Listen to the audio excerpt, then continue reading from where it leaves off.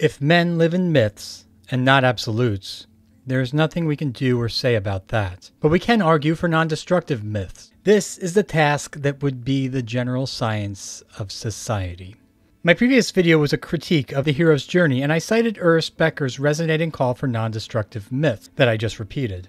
Those are myths that are not driven by heroic vengeance, destruction, or conquest. Becker believed that these were counterproductive to the advancement of society, and that the predominance of these myths were holding us back in primitive states of our human animalistic behavior. What Becker failed to realize was that these non-destructive myths were ever present and existed right alongside other myths for centuries. For instance, as I will discuss later, the myths of Inanna, Isis, and Demeter. And I too must admit that although I knew the name of Demeter and her daughter Persephone from Greek mythology, I was not as familiar with the other myths until I read Gail Carriger's book, The Heroine's Journey, which is a critique of the overuse of the hero's journey, not just in myths, but in modern storytelling. Her book is targeted at modern novelists and storytellers promoting an alternative to the hero's journey, and that is what I'm here to break down today. This is part 2. My first video was on the hero's journey itself, which honestly you can skip if you're pretty much familiar with the hero's journey from Joseph Campbell. That video wasn't very good anyway, and it does have a copyright strike from Warner Brothers, so all the ad revenue just goes to them. After Joseph Campbell published his book on comparative mythology, The Hero with a Thousand Faces, where we get the hero's journey from, it took a while for a female student of his to naturally think, well, if there is a hero's journey that is comprised of masculine-leaning narratives that exist over time and throughout different cultures, then there must also be feminine-leaning myths that transcend different cultures and time periods. And Maureen McCormick was that student. She was specifically a student of Campbell. She published her first major work in 1990, naming The Heroine's Journey. That is not the book I'm discussing today, and her structure of a heroine's journey is different than the one I will be discussing from Gail Carriger's. Hers is much more unique feminist academic take on female narratives, which is completely valid, but I'm just not covering in this video. I would like to cover it perhaps in a follow-up video one day. However, I mention her work for two reasons. One, she coined the term the heroine's journey, and two, for this anecdote that she mentions in her book, that when she presented her work to her mentor, Joseph Campbell, he unfortunately replied with a rather misogynistic retort that women don't need to make the journey. In the whole mythological tradition, women are there. They are there at the end of a journey. They are not the ones going on a journey. And at this point in the video, I'd like to state that I do not condone the actions of all men, but I'm willing to take the blame and apologize on their behalf. I obviously grew up loving film and television, as boys do, dreaming of flying a Millennium Falcon, fighting for justice alongside Batman, but also saving the townsfolk from an outbreak of cholera with Dr. Quinn Medicine Woman, because I often had to watch television with my mother and older sister, and when there's only one television in the house, you're at the mercy of other people's viewing preferences, which gave me a unique exposure to feminine-leaning programming. Later in life, friends, my wife, my children have all remarked on this. In particular, I remember being in the military and being mocked for owning copies of Mona Lisa's Smile and Love Actually. But this is all to say, Campbell's retort, although uncouth, was at least correct in one aspect of his dismissal of the heroine's journey. That women, in his gender-normative view of his hero's journey, represent what the hero is running from and returning to at the end of the journey. That is stasis and domestication. And to sum up my critique of the hero's journey that I presented in my last video, the hero's journey narrative promotes individuality, isolation, revenge, soul accomplishment against overwhelming odds, and success only defined by violence, death, and conquest. And the hero's journey demotes ideas of collaboration and asking for help. Before I go into the heroine's journey that Gail promotes, I would like to describe the difference between gendered protagonist and gender narrative, as explained by Gail Carriger in her book, that names are constructed as a dichotomy based on gender, the same way gender itself is socially constructed, not defined by scientific truths, but of social interaction. The structure of a heroine's journey can be found in ancient examples of goddesses and demigoddesses in the same comparative mythology that Joseph Campbell used to discover the hero's journey. They are constructed narratively to lean towards traits that most people, Campbell included as he demonstrated, have decided are masculine and or feminine traits. As Campbell pointed out, to him it is masculine to go on an adventure and it is feminine to stay home. And that sentiment is a part of the heroine's journey. Now, with that out of the way, we're going to be looking at the steps and story beats of Gail Carriger's heroine's journey, and I will be using examples from the myth of Demeter. In her book, Gail also provides 2 other examples of feminine deity myths as examples that these stories are universal. And if you're interested in the full explanation of those myths, I strongly suggest you read her book. The link is in the description, and if you stay to the end of the video, I will explain how you can win a free copy from me. Part 1. The Myth of Demeter. Demeter, a Greek goddess of the grain and harvest, is also a devout mother to her daughter Persephone. The myth begins with a sexual assault and kidnapping of Persephone by the god of the underworld Hades. Demeter, beside herself with grief, seeks the help of the gods on Mount Olympus, only to find that Zeus was aware of the incident and, depending upon the structure of the myth, allowed it or brokered it himself. The other gods do not interfere with what has already happened, and Demeter, enraged, denounces her position with the gods, and she goes on search for her daughter alone. While on this search, she neglects her duties to provide fertility to the earth, leading to a famine that plagues the humans. While on this search, she connects with many people, human and god alike, to aid her in her search. Particularly, she contacts Helios, the god of the sun, who confesses that he was aware that Zeus and Hades had made a deal for Persephone, which further infuriates Demeter. But Helios is another god who will not go to war with Hades or Zeus on her behalf. Demeter doubles down on her demands for her daughter's safe return, and swears she will never allow anything to grow on earth again without the return of her daughter. Zeus brokers a deal and a bargain is struck with Hades, who will allow Persephone to ascend to earth 2/3 of every year and return to the underworld for 1/3. So Persephone is reunited with her mother, and together they welcome the spring, enjoy the summer and the harvest together before she is set to return to the underworld. Now, let's explore the story beats of Gail Carriger's heroine's journey using examples from this myth. The first step is loss. Gail begins her journey by calling it descent. I am calling it loss here, first because I find the important part of the heroine's journey is that the inciting incident is committed against the protagonist, and the heroine only takes action in response to get back what is lost. Their journey is involuntary, unlike the hero who takes the journey reluctantly but is a specific volunteer. In my previous video, I showed how Frodo chose to take the ring himself, how Diana volunteered to face Ares, and Chief Brody chose to go along with Quentin Hooper to kill the shark. The second step is rejection. As an example of the differences between the hero's and the heroine's journey, the heroine's second step is to appeal for help from a higher power or authority. Demeter appeals to other gods, but they reject her pleas for help. They will not use their power to help. In other heroines' journeys, friends and families offer aid to the heroine, but it will not succeed without her being on the journey herself. Step 3 is withdraw. After her initial loss and the rejection of her pleas for help, the heroine withdraws from the familiar world and enters the unknown world without family and friends to help. The search. The search in a heroine's journey often involves a mystery, looking for clues, gaining allies, and identifying foes. This is similar to the trials stage of the hero's journey. However, a heroine spends a great deal of time fostering relationships. In the myths of Isis and Inanna, those goddesses practice cultivating civilization, teaching farming and building temples along their path. The heroine always leaves the campsite better than they found it, unlike the hero in the hero's journey. Next step is descent. In the story of Demeter, she does not enter the underworld, but compels Zeus to go there and barter a deal for her. In other feminine leading myths, The heroine must enter the underworld, similar to what Joseph Campbell in The Hero's Journey would have called entering or being in the belly of the beast. That is the lowest point in the journey, which there is no way to go but up. The hero does this alone often, but a heroine uses her network of support brought with her to escape the underworld or deal with whoever she finds down there, such as Demeter, who used her support network to go down there and barter a deal. This leads to the next step, and the biggest difference in the hero and heroine's journey. The sixth step is compromise. Besides the involuntary aspect of the journey itself, this is the biggest difference. A heroine is not limited to dealing out death and destruction to get what they want. They even attempt to avoid this at all costs.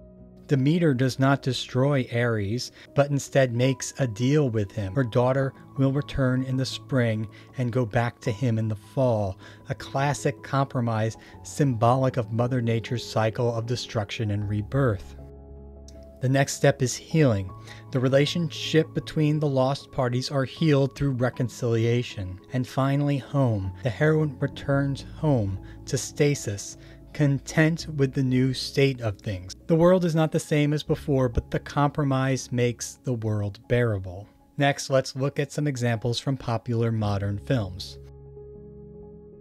Starting with the 2003 animated film Finding Nemo. Loss. At the beginning of the film, Marlin, a clownfish, is the single father to his son, Nemo. Their relationship is already strained due to Marlin's overbearing protectiveness of his only son. No, you can't swim well. I can swim fine, Dad, okay? No, you know what? We'll start school in a year or two. No, Dad! Just because you're scared of the... You think you can do these things, but you just can't, Nemo! I hate you. Who, in the midst of this fight, is lost or kidnapped by scuba divers. Rejection. Throughout the movie, Marlin makes several pleas to anybody he meets for assistance in finding his son. Please, a white boat! They took my son! My son! Help me, please! Look out! Some offer aid to varying levels of effectiveness. Oh, hey, I've seen a boat. You have? And it passed by not too long ago. A white one? Hi, I'm Dory. Where? What? Particularly, Dory offers assistance in the search, but her short-term memory causes as many setbacks as they do advances. Stop following me, okay? What are you talking about? You're showing me which way the boat went. A boat? Hey, I've seen a boat. It passed by not too long ago. It went, this way. It went this way. Follow me. Wait a... Withdrawal. Marlin is away from his family, Nemo, and the security of his community in the coral reef. He has never been in the open ocean and is unfamiliar and full of peril. Search. Marlin's search begins across the ocean and in contact with other sea life. Over time, his encounters add up to enough of a support network for him to finally reach his destination and even get communication through to his son Nemo to let him know he is looking for him. Nemo, where's Nemo? I've got to speak with him. What? What is it? Your dad's been fighting the entire ocean looking for you. My father? Descent. Marlin and Dory find themselves in a literal belly of the beast when they are swallowed by a whale, only to find that this whale has heard of Marlin's story from Dory and the other ocean creatures. This is again an example of his built network and community assisting him in his search. And the whale delivers Marlin to his destination. Thank you, sir. Wow. Compromise. Nemo and Marlin are finally reunited, but there is more hurdles to overcome, as Marlin and Nemo must compromise on his independence. I can do this! You're right. Healing. With the compromise made, the relationship that was broken at the beginning of the journey before the loss is also healed, as well as the family being reunited. And the final step, home.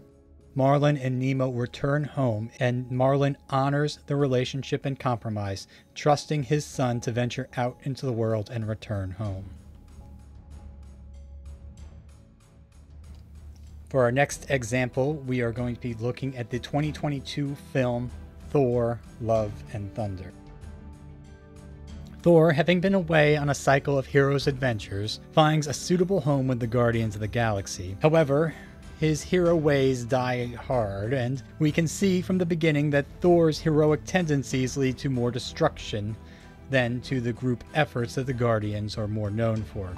We use our hearts and our minds to defeat the enemy with minimal loss or damage.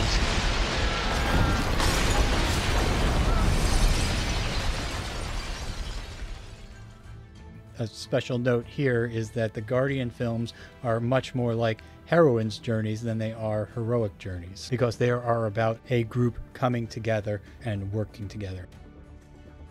This fractured relationship leads Thor to return home to New Asgard, where he finds the village under attack by shadow monsters that distract the Asgardians in battle while their children are stolen. A family connection is broken, and there is a loss to the main characters.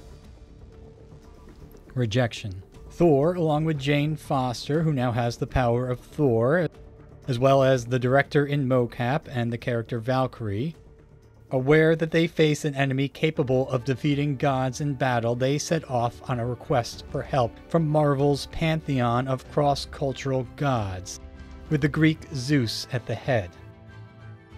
Their pleas for help are rejected.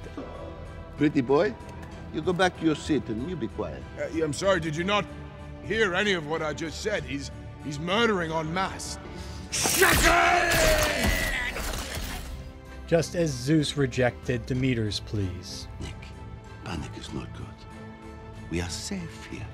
You, my friend, you are safe here. So chill, baby cake. Have some wine, have some grape. Is this the purpose of the gods? To hide away in a golden palace like cowards? Maybe we have lost our way. You know what? Then we'll stop it ourselves. Withdrawal. The heroes are forced to withdraw as they search for the missing children, which they do alone, away from formal support networks, particularly the other gods. Descent.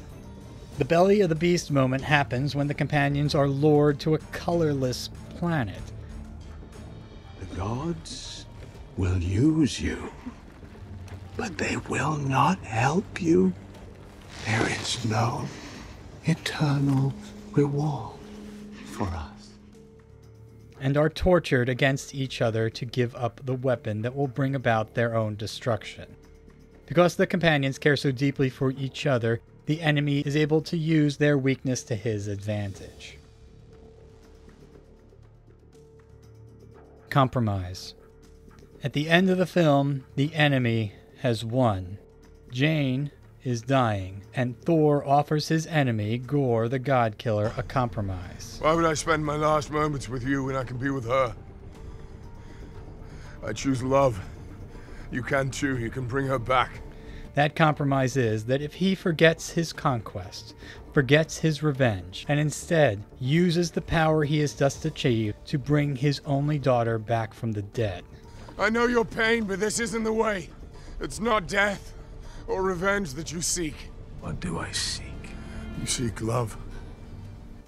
The negotiation ends with Thor promising to care for his enemy's child. Healing. The pain that Gore felt is relieved when he sacrifices himself to bring back his deceased daughter and dies in peace. As well, Thor makes peace with the loss of Jane. Home. Thor enters a domestic setting and is good to his word as he cares for his new adopted daughter. Next, I will be discussing the Harry Potter film series, which went from 2001 to 2011, as well as the book series that inspired it. But I will mostly be talking about the first film and the last film here. Loss. From the start of the series, Harry has lost his family, and that loss has defined his life, as he lives in near total isolation, under a staircase of a family that does not care for or want him. This is also an example of the second step, rejection. That's running well. Dad, look! Harry's got a letter! Hey, give it back! It's mine! Yours. They'll be writing to you. Harry's pleas to learn about his parents or simply to receive correspondence from his parents' close friends is constantly rejected by his substitute and inept caregivers. Withdraw. Harry withdraws from the world that he grew up in search for a life in the wizarding world, the world of his parents that is unknown to him. Everybody he meets has either heard of him or knew his parents. Bless my soul. It's Harry Potter. Doris Crockford, Mr. Potter. I can't believe I'm meeting you at last. And Harry quickly becomes engrossed in his new life, making friends and establishing a new network of community and support that will aid him both in his studies and in the coming adventure. Search. The search for Harry's parents, or just knowledge about his parents' life, is a cyclical adventure structure for the series. In learning more about his parents and his own past, he is also confronted with the mysteries that surround the Dark Wizard. Voldemort. Your parents fought against him. But nobody lived once he decided to kill him. Nobody. Not one. Except you. The two mysteries are intertwined. The more he learns about one, the more danger he puts himself into. Her life for her only son, she provided the ultimate protection. I could not touch him. It was old magic. Descent. Several times Harry descends into an underworld. It seems to almost happen in every film. He is lured, tricked into a dark place, but he never travels alone. He always takes his support network with him, and that is what gives him strength and helps him to make it through these obstacles that lay in his path. In the end battle of the series, these networks are important to the victory because it is their heroic actions that end up saving the day. And this also happens throughout the series. Harry is often near death or defeat at the end of each film or story, only to be saved by his support network that he built up. Harry, when the connection is broken, you must get to the port key. We can linger for a moment to give you some time, but only a moment. Do you understand? Compromise. Harry's goal is never to defeat, kill, or conquer his enemy. No! Harry, this man... I know what he is, but we'll take him to the castle. His actions are always defensive in nature. In his final encounter with the enemy, he does not cast a spell to kill his enemy, but to disarm him. And that is ultimately what overcomes this evil, that also through the convoluted Horcrux plot is in him all along. And Harry now lives in a world filled with compromise. Healing. The healing comes in the epilogue that circles back all the way to the first compromise of the film series, where Harry fears being put into the wrong Hogwarts house. What if I am put in Slytherin? Slytherin house will have gained a wonderful young wizard. If it really means that much to you, you can choose Gryffindor. The Sorting Hat takes your choice into account. Demonstrating that conflict that is always within him. And home. The series always ends at the end of a school year where Harry has to return to his caregivers in the human world, leaving behind his support network and placing himself back into isolation, all the way up until the final film series, which does not end with a separation, but ends with him and his newfound family, representing a stable stasis that Harry's life was without for so long, as they now bid farewell to their own children that then go on their own journeys. Part 4. The Heroics of a Heroine's Journey. When you know what you're looking for, the heroine's journeys are everywhere. In the late age of the comic book movie boom that we live in, we see that most origin solo comic book movies are classic heroes' journeys, such as Iron Man, Batman, Wonder Woman, as I previously discussed in my last video. However, the recent team-up movies, or the crossover movies, where heroes from their own origin hero's journey stories meet up and work together to defeat a larger threat, are naturally heroines' journeys because they involve community and working together. They are not solo adventures where one person defeats an enemy, but it is done collectively. We have to act now, and not one of us can do it without the others. This shows that there is still room for heroes and heroics in these stories. Many of the films I've talked about feature heroic moments. Come forward and join us, or die. Doesn't matter that Harry's gone. Stand down, Neville. People die every day. They didn't die in vain. But you will. Because you're wrong. It's not over. The key that I would like to emphasize is that the heroes are not solely bent on destruction, death, or conquering their enemies, but are at least amenable to compromise. They display empathy and compassion. Before we conclude, I would like to offer one more comparison, a bridge perhaps between the hero's and the heroine's journey, and that comes from the 1987 film The Princess Bride. I'm not going to go through all the heroine's journey steps for this one because there's not really enough of them to make it worth it. At its heart, this is a love story where two partners are separated, one lost at sea and the other is set to marry a prince she does not love, and they must reunite. Wesley, the poor farm boy turned pirate, searches for his love that is kidnapped. He defeats the kidnappers and rescues his love, only for them to be once again separated. You can see how the story takes elements from both narratives.